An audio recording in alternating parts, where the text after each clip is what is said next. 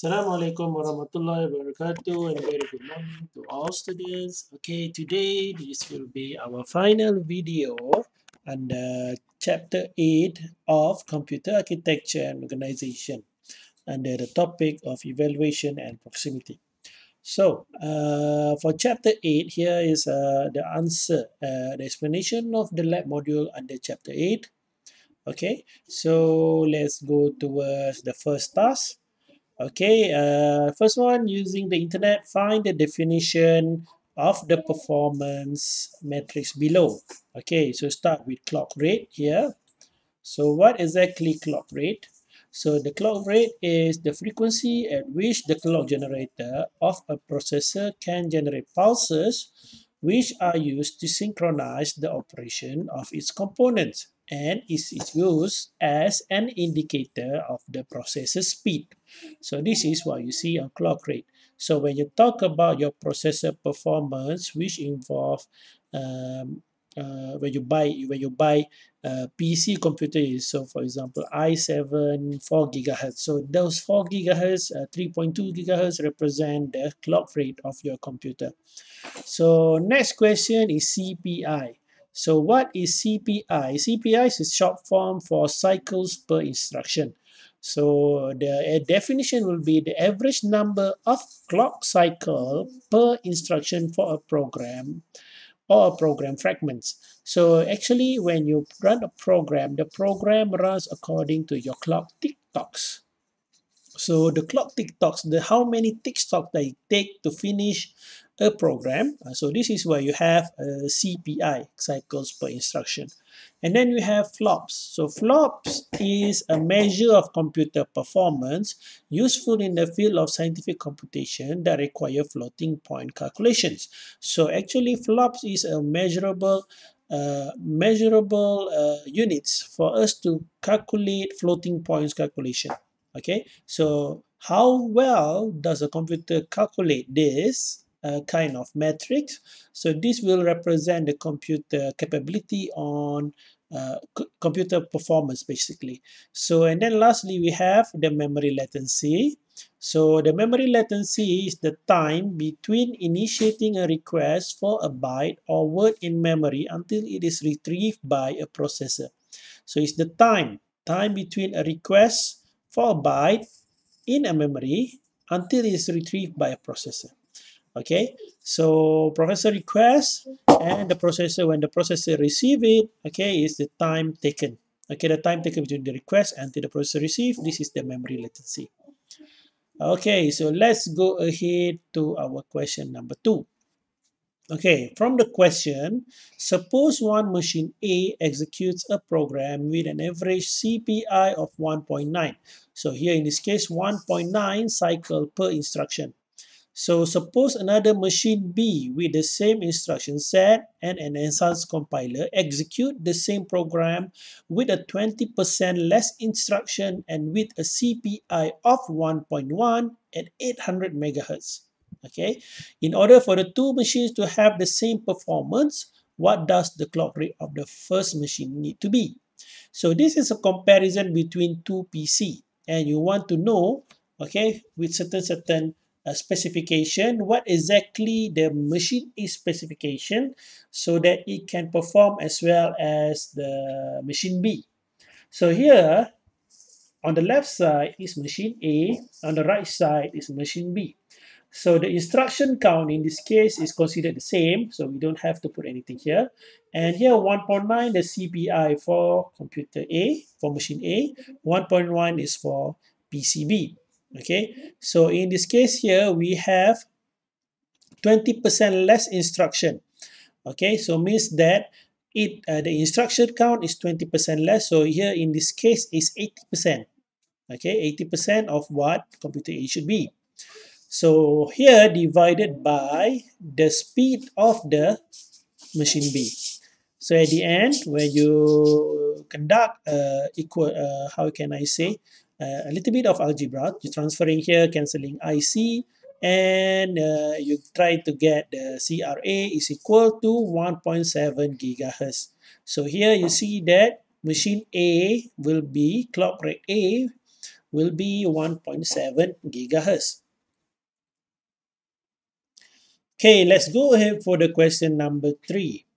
So you are given a choice between two computers, computer A and computer B. Computer A is built with 2.4 GHz CPU clock frequency and computer B is built with 3.0 GHz CPU clock frequency. So let's start with the first question for question 3. Produce the clock cycle time for both computers using the above information. So clock cycle time means when it tick-tocks, how long it takes. Okay, how long it takes for it to tick and tock for one cycle. Okay, so now we start with computer A.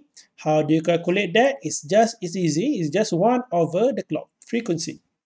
Because 1 over clock frequency is equal to the time taken for it to complete one cycle. So here 1 over the frequency you get for computer A is 0.4, or here is supposed to be computer B. So computer B clock cycle time is 1 over 3.0, which is 0.33 nanosecond. Okay, so next we go towards number 2. CPU for computer A has a CPU time for 10 seconds and CPU for computer B has a CPU time for 6 seconds. Demonstrate how much is the clock cycle difference between computer B and A. Okay, in this case, you have the clock cycle A. Okay, here is 10 seconds times the frequency. 10 seconds times the frequency, which is 24 times 10 power of 9. Okay, clock cycle B is 6 times 3.0 times 10 power of 9 equal to 18 times 10 power of 9. Okay, so here CPU time, okay, might be representing how long it takes to complete one instruction. In this case, let's consider it, they want to complete one instruction, they need to have 10 tick-tocks at 2.4 gigahertz. Okay, and here you need 6 tick-tocks at 3.0 gigahertz. Okay, so now in order to complete the CPU, the clock cycle difference, okay, in this case you can see the clock cycle difference between CPU A and CPU B is equal to clock cycle A divided by clock cycle B, which is 1.33. So 1.33, A is using 1.33 clock cycle more than computer B, basically. Okay, so they use 1.33 times more tick-tocks than computer B, okay, at a lower frequency. Okay, so within going to number 3, within the above CPU time, computer A can complete 10 instructions while computer B can complete 12 instructions. Produce the cycle per instruction for both computers. So here it represents how many clock cycle, how many tick-tocks does it take for it to complete an instruction. Okay, so in this case you have cycle per instruction is equal to CPU time, okay, divided by instruction time clock time. So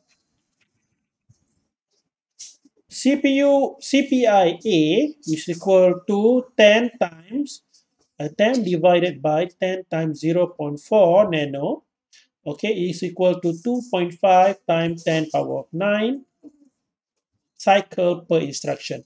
So here in this case, second for B is 6. So 10 and 6, where do you get them? Here, at the top here, from question number 2. Okay, 6 is equal, divide by 12 times 0.33 nano. So here 0.4, 0.33 is what you did in question 1. And you get the answer here. So this is the number of instruction, the number of cycle it needed to complete one instruction. Okay, number of tick-tocks. Okay, tick-tock cycle, it needs to complete one instruction. And finally, in your own word, explain which and why one of the computer is better than the other. So here in this case, you can conclude that computer B is better than computer A due to less CPU time here, okay, and less CPI and higher clock rate. Okay, less CPU time means it takes quicker time to complete instruction. Less CPI means it takes less TikToks to complete the instruction, means that more TikToks can be spent to other things, okay, to other instruction as well.